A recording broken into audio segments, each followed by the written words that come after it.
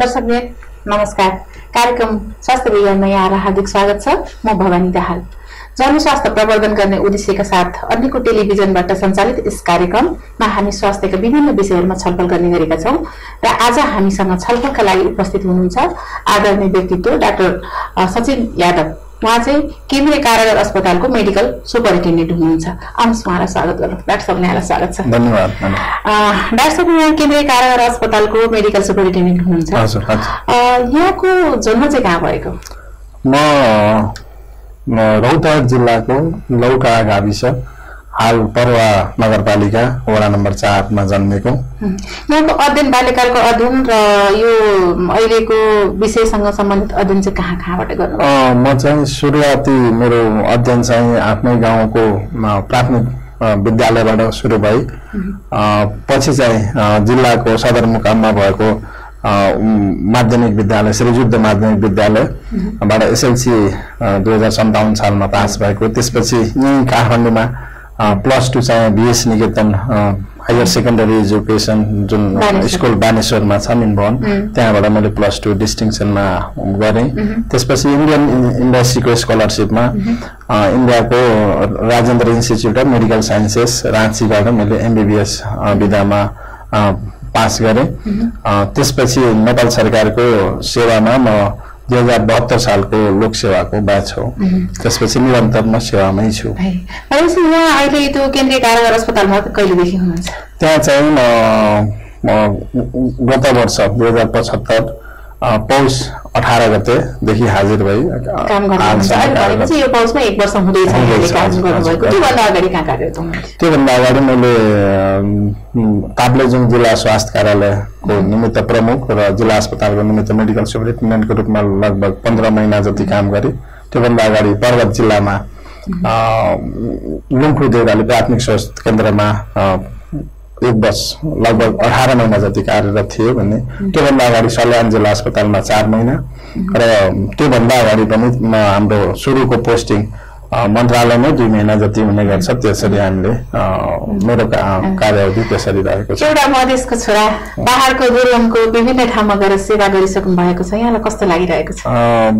सुरुदेखि नै अब बाल्यकाल नै भनौँ एक किसिमले पढाइको बेला पनि म काठमाडौँमै बसेकोले मलाई यहाँको डाँडाकाँडा पहाडी समुदाय नै घुलमिल गएर काम गर्ने बस्ने एउटा जागर पहिलेदेखि थियो। त्यही बिचमा मैले अध्ययनको सिलसिलामा इन्डिया गए पनि म देशमै फर्केर फेरि आफ्नै ठाउँमा सेवा दिन्छु भन्ने हिसाबले नै फर्केर आएर सरकारी सेवामा म फेरि प्रवेश गरेँ र त्यसरी नै मलाई पहाडमा गएर एक त हाम्रो अध्ययनको हिसाबले पनि दुर्गममा सेवा दियो भने एउटा बेनिफिट त्यो आफ्नो छँदैछ। सँगसँगै हामीले एउटा अब दूरदराजमा जुन स्वास्थ्य सेवाको कमी छ त्यसलाई पनि पुर्याउने हिसाबले यो अत्यन्त जरुरी छ र मन्त्रालयले पनि त्यसरी नै पठाएकोले त्यसलाई नै स्वीकार गरेर सेवा दिइरहेको अवस्था छ। डाक्टरसँग अलिकति देखियो, अलिक फरक देखियो कि धेरै डाक्टरहरू चाहिँ डाक्टर पढिसकेपछि विदेश पलायन हुने, प्राइभेटमा काम गर्ने त्यस्तो पनि गर्नुभएको छ। तर यहाँले नेपाल सरकारकै सेवा गर्नको लागि यहाँ आउनुभएको छ। वास्तवमा यहाँले यहाँको चाहिँ अलिक छुट्टै एउटा चाहिँ यहाँको विशेषता चाहिँ देखिएको छ। अब अलिकति हामी कारागार अस्पतालकै बारेमा कुरा गरौँ।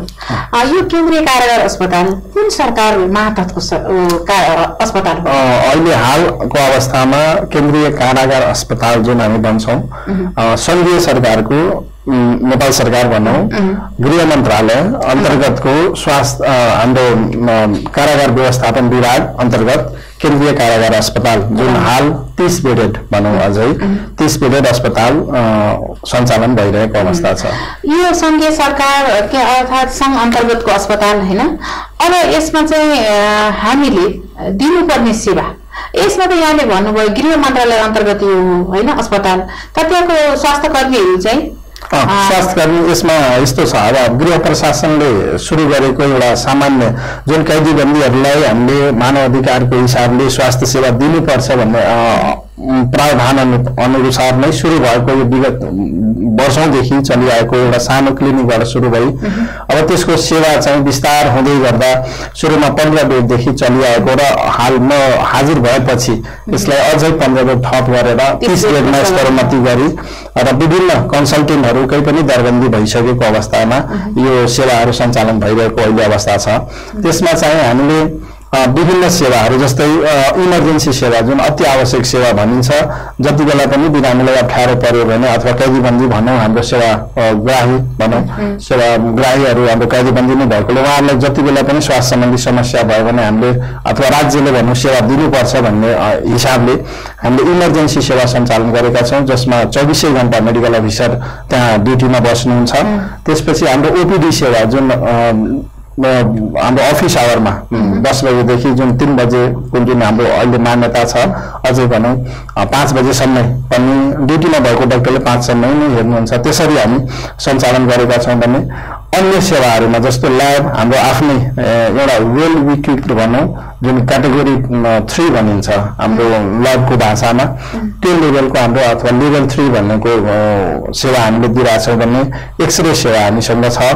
त्यसपछि हाम्रो अझै कन्सल्टेन्टहरूको जुन हामीले आवश्यकता अनुसार जस्तो साइकियाट्रिस्ट नै आएर त्यहाँ जाँच्नु हुने, डर्माटोलोजिस्ट हाम्रो टिचिङ हस्पिटलको डर्माटोलोजिस्ट आएर महिनामा 2 चोटि ओपीडी सञ्चालन गर्नुभएको छ। भने रेडियोलोजिस्ट सेवा जुन हामी यूएसजी हाम्रै एउटा राम्रो खालको यूएसजी मेसिनबाट हाम्रो वीर अस्पतालको रेडियोलोजिस्ट आएर त्यही हाम्रो कैदीबन्दीलाई भिडियो एक्सरे गर्ने जस्तो सेवा हामीले सञ्चालन गरेका छौँ। अझै फार्मेसी सेवा जुन 100% निःशुल्क जुनसुकै बिरामीलाई जुनसुकै पनि औषधि हामीले नेपाल सरकार मार्फत त्यहाँ उपलब्ध गराइरहेको अवस्था छ। आवश्यकताको हिसाबले भनौँ उहाँलाई यदि आवश्यक छ भने मेडिकल अफिसरले प्रिस्क्राइब गर्नुहुन्छ र त्यसलाई चाहिँ हामीले 100% निःशुल्क सप्लाई गरेको अवस्था छ। र हाम्रो नर्सिङ जुन इनपेसेन्ट सेवा भन्छौँ जुन अहिले हाल 30 बेडको छ, त्यसमा मेल र फिमेल गरेर हामीले 2टा वार्ड सञ्चालन गरेका छौँ। त्यसमा 15 बेड र 15 बेड गरेर हामीले 30 बेड भन्ने त्यो सेवा छ। भने हाम्रो जुन नियमित इमर्जेन्सी नै जुन हाम्रो घाउ जाँचको अथवा भनौँ हामीले ड्रेसिङ जुन हामी भन्छौँ अथवा अन्य सामान्य किसिमका जुन एब्सेस ड्रेनेजहरूका हुन्छन् त्यस्ता सेवाहरू पनि हामीले सञ्चालन गरेका छौँ। र अझै मेडिकल लिगल कुराहरू जस्तो जुनसुकै पनि कैदीबन्दीलाई सुरुमा अझै भनौँ कोही अभियुक्तलाई लिएर आयो भने उहाँलाई थुन्नुभन्दा अगाडि जुन स्वास्थ्य सेवा हामीले जाँच गर्नुपर्ने हुन्छ त्यो गर्छौँ। त्यसपछि छुटेपछि पनि जुन हामीले स्वास्थ्य परीक्षण गर्नुपर्ने हुन्छ त्यो गर्छौँ। अझै मेडिकल लिगल सर्भिसेस हामीले कुनै किसिमको अब जस्तो रेप केसहरूलाई पनि रेप भिक्टिमहरूलाई पनि जाँच गर्नुपर्ने त्यहाँ मेडिकल अफिसर ट्रेन्ड हुनुभएकोले त्यसरी सेवा दिएको छ। यी त भए हाम्रा क्लिनिकल अथवा क्युरेटिभ कुराहरू। सँगसँगै हामीले जनस्वास्थ्यको सेवाहरू जस्तै क्षयरोगीहरू पनि त्यहाँ छन्, क्षयरोग क्लिनिक पनि हामीले सञ्चालन गरेका छौँ। अझै त्यहाँ महिला कैदीबन्दीहरू पनि भएकोले उहाँहरूको पनि समस्याहरूलाई केन्द्रित गरेर हामीले सञ्चालन गरेका छौँ। त्यसपछि सँगसँगै हामीले केही भ्याक्सिनहरू जुन महिला कैदीबन्दीहरूसँग भएको त्यहाँ बच्चाहरू छन् जुन चाहिँ 4 वर्ष मुनि उहाँ कैदीबन्दी आमासँगै बस्नुपर्छ जुन प्रावधान छ, उहाँहरूलाई चाहिने भ्याक्सिनहरूको पनि हामीले त्यहाँ व्यवस्था गरेर राखेको अवस्था छ। भने अन्य सेवाहरूमा जस्तो हामीले यति हाम्रा त्यही सञ्चालन भएका सेवाहरू छन् भने त्यहाँ चाहिँ हामीले उपचार दिन सकेनौँ भने हामीले ती कैदीबन्दीलाई अन्य थप उपचारको लागि विभिन्न रिफरल सेन्टरहरू जस्तो नेपालको सबैभन्दा ठुलो अस्पताल वीर अस्पतालसँग हाम्रो सहकार्य छ। सँगसँगै हाम्रो शुक्रराज ट्रपिकल सेन्टरसँग छ, गङ्गालाल राष्ट्रिय हृदय रोग केन्द्र, त्यसपछि हाम्रो सिभिल अस्पताल र आवश्यक परेको खण्डमा यदि अन्य सेवाहरूको पनि आवश्यकता छ भने हाम्रो आइसियू जस्ता सर्भिसेसहरू हाम्रो सरकारीमा उपलब्ध भएन भने प्राइभेटमा लगेर पनि यदि बिरामीलाई त्यो कैदीबन्दीलाई आवश्यक छ भने हामीले उपचार दिइरहेको र ती सबै सेवाहरू 100% निःशुल्क नेपाल सरकार गृह मन्त्रालय मार्फत भइरहेको अहिले अवस्था छ। यहाँ चाहिँ एउटा राज्यले दोषी ठानिसकेको हैन, दोषी ठहराइसकेको व्यक्तिहरू त्यहाँ रहनुहुन्छ जुन हजुरको अस्पतालको केन्द्रीय कारागार अस्पतालको सेवाग्राही हुन् र कोही चाहिँ पूर्वपक्षका लागि हैन अब दोषी हुन् वा होइनन् समयले देखाउने गरी त्यहाँ चाहिँ केही समय राखिएको हुन्छ, उनीहरू कानुन प्रक्रियामा हुन्छन्। त्यस्ता व्यक्तिलाई पनि अहिले राज्यले यी सेवाहरू एउटा यहाँले भनिसक्नुभयो मानव अधिकारको हिसाबले यी सेवाहरू दिइरहेको छ। यहाँको धेरै सेवाहरू यहाँले भनिरहनु भएको छ। यो सेवाहरू चाहिँ प्रदान गर्ने स्वास्थ्य कर्मीहरू चाहिँ नियुक्तिको प्रक्रिया त्यहाँ के कस्तो हो? त्यहाँ सेवारत कर्मचारी कस्ता कस्ता प्रकारका कर्मचारीहरू हुनुहुन्छ? एकदम राम्रो क्वेसन सोध्नुभयो म्याडम। यसमा चाहिँ मैले भनेअनुसार अस्पताल चाहिँ प्रशासनिक हिसाबले गृह मन्त्रालय कारागार व्यवस्थापन विभाग अन्तर्गत हो, तर त्यो सबै कर्मचारी जति पनि त्यहाँ खटिने हाम्रो चिकित्सकदेखि लिएर कार्यालय सहायकसम्म अझै भनौँ उहाँहरूको जुन नियुक्ति प्रक्रिया छ त्यो चाहिँ हाम्रो स्वास्थ्य मन्त्रालय नेपाल सरकारको स्वास्थ्य तथा जनसङ्ख्या मन्त्रालय मार्फत नै पदपूर्ति हुन गएको अवस्था छ। त्यसमा हामीले चिकित्सक कन्सल्टेन्ट भनौँ अझै दरबन्दी अहिले थप भएकोले उहाँहरूको पनि दरबन्दी स्वास्थ्य मन्त्रालय मार्फत नै आपूर्ति हुने अथवा पदपूर्ति हुने अवस्था छ भन्ने। त्यसमा चाहिँ चिकित्सक नर्सिङ ल्याबोरेटरी का साथीहरू एक्सरे का साथीहरू प्यारामेडिक्स जुन हेल्थ एसिस्टेन्ट र अयबर जुन हामी भन्छौँ उहाँहरू हाम्रो स्वास्थ्य मन्त्रालयबाट आउने गर्नुहुन्छ भन्ने लेखा र प्रशासनको कर्मचारीहरू गृह प्रशासन मार्फत नै त्यहाँ पदपूर्ति भएको अवस्था छ।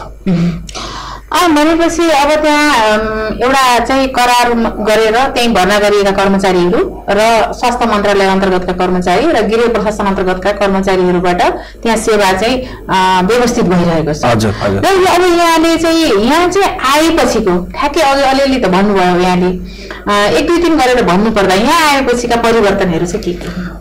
मैले यो कुरा भन्दाखेरि म आफूलाई त्यहाँ आउनलाई एउटा भाग्यमानी पनि ठान्छु, किनभने त्यो एउटा अहिले जुन नयाँ भवन बनेको छ त्यो हस्तान्तरण भएर सञ्चालनमा आइसकेको थियो, तर बेड जुन हामीले जुन 30 बेडेड भनेका छौँ त्यो कागजमा मात्रै थियो, तर हामीले व्यवहारमा आएको अवस्था थिएन। म आएको हाजिर भएको पहिलो हप्तामै हाम्रो कारागार व्यवस्थापन विभागको डाइरेक्टर जेनरल भनौँ महानिर्देशकज्यूको उपस्थितिमा हामीले त्यो थप जुन बेड 15 बेड भएको थियो त्यसलाई सञ्चालनमा ल्यायौँ र अन्य जुन उपकरणहरू छ जुन ल्याबमा हामीले विभिन्न किसिमका उपकरणहरू थप गरेका छौँ यो वर्ष त्यो चाहिँ हाम्रो प्रयोगमा आएको छ। अझै कर्मचारीहरूको त्यहाँ दरबन्दी भए पनि पदपूर्ति नभएको अवस्था थियो। म त्यहाँ हाजिर भएपछि विभिन्न तहका कर्मचारीहरू अझै मेडिकल अफिसरहरूको जुन 8 वटा जति दरबन्दी छ ती चाहिँ लगभग खाली नै भएको भनौँ, अझै कम 2-3 जना मात्रै भएको अवस्था थियो। उहाँहरूले नै 24 घण्टा 7 दिन 24 घण्टा दिनुपर्ने अवस्था थियो। त्यसलाई चाहिँ हामीले पदपूर्ति गरेका छौँ। त्यसपछि नर्सिङ स्टाफहरू जुन 12 जनाको त्यहाँ दरबन्दी छ उहाँहरूको चाहिँ पदपूर्ति गरियो। लोकसभा आयोगबाट माग गर्दा तुरुन्त हाजिर नभएकोमा हामीले करार सेवाबाट त्यहाँ पदपूर्ति गरियो र सेवालाई चाहिँ बेड अक्युपेन्सी रेट जुन हामी भन्छौँ मेडिकल भाषामा बिरामीहरू कैदीबन्दीहरूलाई भर्ना गरेर राख्ने लगभग 5 दिनदेखि 7 दिनसम्म आवश्यक परेको खण्डमा त्यो चाहिँ अहिले बढेको अवस्था छ जुन एकदम न्यून थियो र बेड सङ्ख्या पनि बढेकोले हामीले बिरामीलाई झन् थप कैदीबन्दीहरूलाई हामीले सेवा दिन पाएका छौँ। अझै हाम्रो जनस्वास्थ्यको जुन सेवाहरू छ डट्सलाई हामीले झन् व्यवस्थित गर्यौँ र अझै कर्मचारीहरूलाई चाहिने तालिमहरू विभिन्न किसिमका हामीले स्वास्थ्यकर्मी अथवा चिकित्सकलाई यो मेडिकल पेसा एकदम प्रत्येक दिन केही नयाँ कुराहरू आइरहेकोले हामीले उहाँहरूलाई अपडेट गर्नुपर्ने हुन्छ। ती विभिन्न किसिमका तालिमहरू सञ्चालन गरेर उहाँहरूलाई अभिमुखीकरण गर्ने दीक्षित गर्ने भनौँ एक किसिमले त्यो चाहिँ भएको छ। र सबभन्दा महत्त्वपूर्ण कुरा जुन औषधिहरूको जुन आपूर्ति छ त्यसलाई चाहिँ हामीले नियमित गरेका छौँ। उहाँहरूले चाहिने जति पनि औषधि छन् हामीले समयमा आपूर्ति गर्ने प्रयास गरेका छौँ र यसमा थप अझै गत वर्ष थप पहिलाको भन्दा थप रकमहरू पनि कारागार व्यवस्थापन मार्फत माग गरेर हामीले कैदीबन्दीहरूलाई औषधि शीर्षकमा भनौँ त्यहाँ पुर्याइएको अवस्था छ भने अझै अब हामीले जुन भवन बनाएका छौँ त्यसमा लिफ्टको सुविधा पनि भनिएको छ जुन चाहिँ हामीले अहिलेसम्म सञ्चालनमा आएको छैन त्यसलाई पनि एउटा हामीले गति दिएका छौँ, प्रक्रियामा ल्यायौँ। अर्को चाहिँ भवन हाम्रो नयाँ जुन हाम्रो चिकित्सकहरूको जुन विशेषज्ञ चिकित्सकहरूको त्यहाँ दरबन्दी थप हुँदाखेरि हामीले ओटी भवन पनि त्यहाँ प्रस्ताव आएकोमा यस वर्ष हाम्रो बजेट नै आइसकेर त्यो भवन विभाग मार्फत हाम्रो कारागार व्यवस्थापन विभागले भवन विभाग मार्फत हाम्रो उपस्थितिमा बजेट हस्तान्तरण गरेर त्यो पनि प्रक्रियामा आइसकेको अवस्था छ। जुन हाम्रो 5 तले बिल्डिङ त्यही हाम्रो अहिले भएको भवनकै अगाडि र कारखानाको बिचमा त्यो 5 तले भवनको पनि प्रक्रिया अगाडि बढिसकेको अवस्था छ। यहाँले भन्नुभयो त्यहाँ कैदीबन्दीहरूलाई निःशुल्क सबै चिज दिन्छ र यहाँ चाहिँ धेरै यहाँले 1 वर्ष पनि विद्या नबिर्दै यहाँले धेरै काम गर्नुभएको रहेछ। यहाँको यो सक्रियता अझ बढेर जाओस् हामी शुभकामना पनि व्यक्त गर्न चाहन्छौँ। र अब एउटा छोटो रूपमा हामी कार्यक्रमको अन्तिमतिर आइसकेका छौँ। सरकारलाई छोटो रूपमा त्यहाँको लागि यसो गर्यो भने कर्मचारीको लागि पनि सुविधा हुन्छ र त्यहाँको कैदीबन्दीलाई पनि सुविधा हुन्छ भन्ने यहाँको केही सुझाव छ। र यहाँले त्यो सँगसँगै एउटा कुरा पनि के राखिदिनुहोस् भने कैदीबन्दी राज्यले दोषी करार गरेका व्यक्तिले त्यतिका कुराहरू निःशुल्क छन्। त्यहाँ सुनिन्छ मुटुको भल पनि निःशुल्क फेरिन्छ अरे र त्यहाँको सेवा गर्ने स्वास्थ्य कर्मीलाई चाहिँ कस्तो सुविधा छ? यसमा भन्नु पर्दा अलिकति हामीले जुन स्वास्थ्यकर्मी पहिलो क्वेसनमा जाउँ। जुन हाम्रो त्यहाँ सुधार गर्नुपर्ने कुराहरूमा जस्तो अहिले त केन्द्रीय स्तरको अस्पताल हुँदै गएकोमा हामीले त्यहाँ केन्द्रीय कारागार अस्पताल भने पनि केन्द्रीय सेन्ट्रल जेलको मात्रै हामीले कैदीबन्दीको उपचार गरेका छैनौँ कि हामीले नक्खु कारागार सँगसँगै दिल्ली बजारको नियमित हामीले रेफरल सेन्टर जस्तो काम गरिरहेको छ र अझै सँगसँगै हामीले विभिन्न ठाउँबाट जिल्लामा भएका कार्यालयहरूबाट पनि कैदीहरू त्यहाँ ट्रान्सफर भएर हामीले उपचार दिइरहेको अवस्था छ। त्यो हुँदाखेरि हामीले जुन लोड छ बिस्तारै बढ्दै गएको छ। हाम्रो अब जुन सेवाग्राही छन् अथवा टार्गेट पपुलेसन छ त्यो केन्द्रीय कारागारको मात्रै होइन कि अब देशभरिकै कैदीबन्दी जो बिरामी हुनुहुन्छ त्यस्तो हुँदै गएको अवस्था छ। त्यो हिसाबले अझै यसलाई व्यवस्थित गर्न त्यसलाई अझै स्तरोन्नति गरेर सेवा दिन पायौँ भन्ने एउटा राज्यको सेवा दिएको पनि प्रोपर वेमा भनौँ न अझै देखिन्थ्यो भनौँ अझै परिष्कृत भएर आउँथ्यो भन्ने एउटा म सुझाव दिन चाहन्छु। र अर्को कुरा जुन त्यहाँ अहिले खटिएका कर्मचारीहरू छन् जुन स्वास्थ्य नियमावलीबाट पाउने सेवा सुविधाहरू छन् हाम्रो गृह प्रशासनले को मातहतमा हुँदा अलिकति बाजिने जस्तो स्वास्थ्य नियमावली निर्धारण गरेको सुविधाहरूमा केही चाहिँ उहाँहरूलाई को बुझाइमा नभएकोले केही सुविधाहरू हामीले दिन नसकेको पनि अवस्था छ। जुन चाहिँ हामीले दुईटै मन्त्रालयको एउटा द्विपक्षीय एउटा सम्झौतामा त्यहाँ किनभने त्यो कर्मचारी चाहिँ स्वास्थ्य सेवा नियमावलीबाट खटिनु भएको तर गृह प्रशासन अन्तर्गत काम गर्नु भएकोले उहाँहरूको सम्झौतामा केही थप सुविधाहरू पनि हामीले दिन पायौँ भने त्यसरी एउटा काम गर्ने कर्मचारीहरूको पनि मनोबल उच्च हुन्थ्यो भन्ने मैले एउटा मेरो आफ्नो बुझाइ भएको छ।